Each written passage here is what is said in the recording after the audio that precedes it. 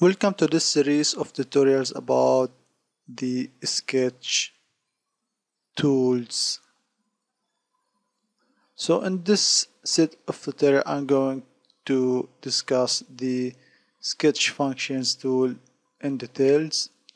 We already have a set of tutorial showing the features,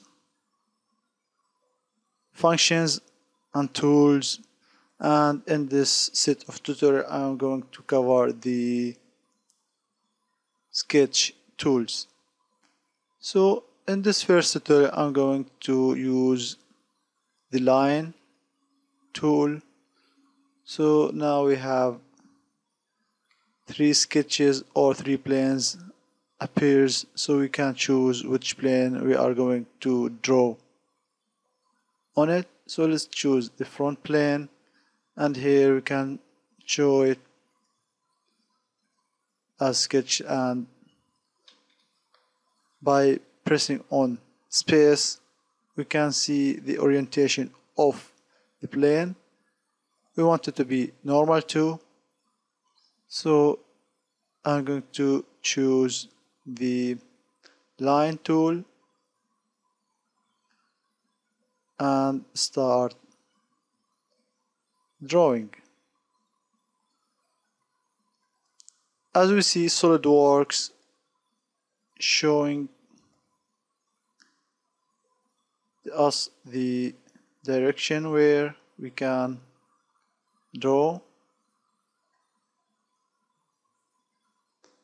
and here I can close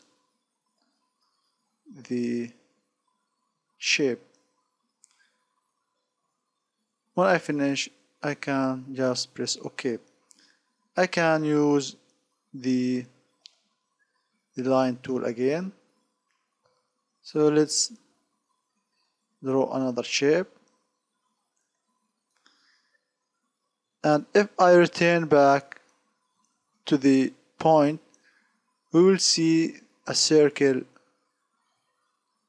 symbol. That means I can now draw a circle on the end of that line,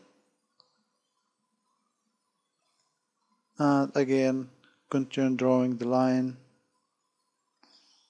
And if I get back, I have circle. That means I can draw a circle, and now I can close this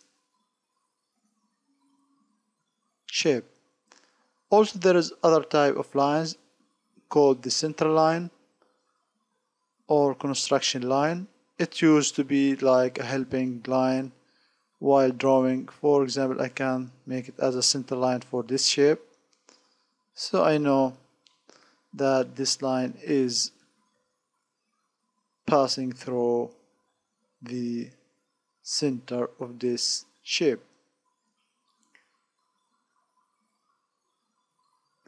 As we see here, we have some green shapes here. They are called a relation. So I'm going to cover this topic in the next tutorial. So see you in the next tutorial.